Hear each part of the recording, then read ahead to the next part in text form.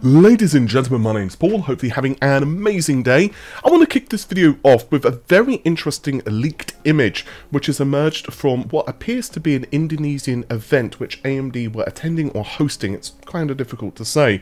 Either way, it is of a desktop roadmap for the company and basically tells us products for 2022 and 2023, though I have a couple of additional bits of information that I'm going to be going through from a couple of my sources that I'll add into this to maybe fill in the blanks, if you will. Let's start with the most obvious one first, the top one, Threadripper 5000. I don't really need to give you guys too much information about that. The products are out and, well, it's Threadripper 5000. You'll notice though that the termination point is mid-2023. We'll get into why and the follow-up in just a moment, but the next one which is causing a lot of confusion online, I've actually had several people message me about this, and that's Ryzen 5000 and X3D. Now notice the green box, quote-unquote, actually extends through 2023, and this has led to some speculation, like, does that mean that there's additional X3D processors which are going to be released? As that was a rumour. I think it was Grayman who started that rumour, I'm not 100%, but basically that we were going to see higher core count SKUs, or maybe a 6-core X3D processor or what have you, and I've got to tell you guys, I don't think that's what's happening. To my personal knowledge, from what I've been told, there are no additional like X3D processors or anything else. There may be like ultra low processors or whatever, CPUs that I don't think the majority are going to be bothered in, but ultimately speaking, what we're looking at here is essentially AMD continuing their promise that AM4 is going to basically be their cheaper entry-level platform. And I say entry-level in a very loose way. I mean, I personally think something like a, 5600X is still really good for a good gaming processor paired with a cheap motherboard and some okay-ish DDR4 memory, and the 5800X3D at the moment is a steal. I'm not going to go too much into the argument of like platforms though, 5800X3D versus Zen 4 in this video, but that's kind of a minefield. Notice then, Ryzen 7000, and they have actually pretty much confirmed the X3D chips. Now I've got to say, this is not surprising. AMD have alluded to this in the past. Now what isn't certain at this point from this roadmap is the core count. Now I've personally heard 6 cores off the table for Zen 4 X3D. The latest information I've received is basically 8, unsurprising, 12 and 16 cores. And I've heard that the release date is going to be early next year. Now notice though, this still states TBA, to be announced. So obviously the details AMD are still playing quite close to their chest.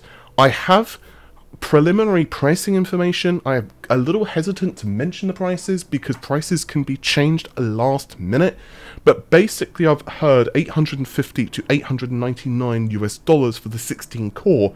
I will stress though, this is going to depend a lot on market conditions. Things are so screwed up at the moment, and we all know what's going on in the world, so I'm not going to, depress everyone about that, but we all know what's going on, so prices could literally change up until the last second. We're talking about a product which is not even close to release. We're talking months in the future, but at the moment I've heard $899 at the top end is what AMD are aiming for, which honestly is much cheaper than I expected, let alone the $849 US.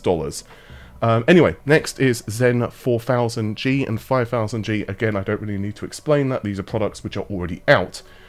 So what about the two cutoff ones? Well, the first one is the 7000 series Threadripper processors, and the other one is AMD's Phoenix Point. So obviously the Threadripper ones, that would be at the very top, and then obviously the Phoenix Point, that would be at the bottom. Interestingly too, this coincides with a very nice leak. I'm getting this information from WCCF Tech, excuse me, but it has been initially discovered by Bench Leaks on Twitter. Basically here we have a Threadripper 7000 series processor. This is 64 cores.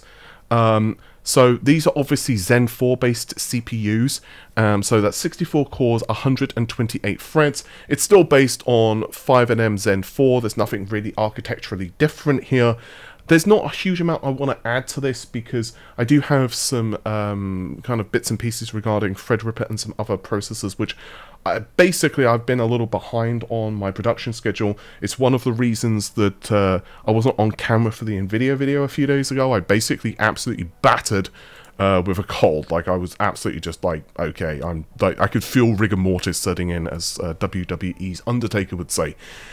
But one other thing I would like to tackle, actually, and that is that, well, Intel have been doing a lot of announcements of late. We actually have ARC pricing for the A770, for example, and I think it's a pretty good price. We're looking at $349 US to $329 US, depending. The ARC A750 is $289 US. Ultimately, of course, we're going to have to wait for the reviews and all of that stuff to come out and see how well it actually performs. And Intel have also confirmed many details of its 13th generation processors, although honestly, most of that stuff had already leaked. But there was a very interesting thing which popped up on tomshardware.com, and this is basically a 34-core, which is an intriguing number, of course, Raptor Lake processor. This is, well, to say processor is a struggle. It's essentially what we're looking at here is, well, just basically a wafer. But I think also this was covered by Tech Potato, Ian Cuttress as well, so I want to give credit there. Now, basically speaking, there's not a whole amount that Intel have revealed about this. It's literally, there's a label which says 34 core, but no real details about it. So the cores essentially could be anything. They could have glued together Pentium 4 chips, technically speaking, but most likely this is based on Sapphire Rapids, which has already been rumored, but there's no details at all. Like, you can kind of see a few hints that this is not like, you know, a traditional desktop processor. It looks more like it's a mesh design processor, but again, we can't see too much detail. It does look like essentially it's, you know, performance cores, 34 cores, but there's no details on the socket. If I had to guess, and this is speculative, this is not based upon leaks, this is not based on, you know, what I've been told under the table, it doesn't look like these cores would fit into an LGA 1700 socket, but, you know, it's kind of difficult to tell because ultimately, A, I'm not holding it, and B, Intel are not saying anything. I did reach out to a couple of people at Intel, and they basically just told me, no comment for now, so, yeah, I suppose we'll just have to wait on this. I mean, I would love this to go into an LGA 1700 socket motherboard. Like, I think that would be, I think it would be spiffy. I think it would be absolutely freaking hilarious. I don't think it's going to be possible for a plethora of reasons. I would love it, but I don't think it's going to be.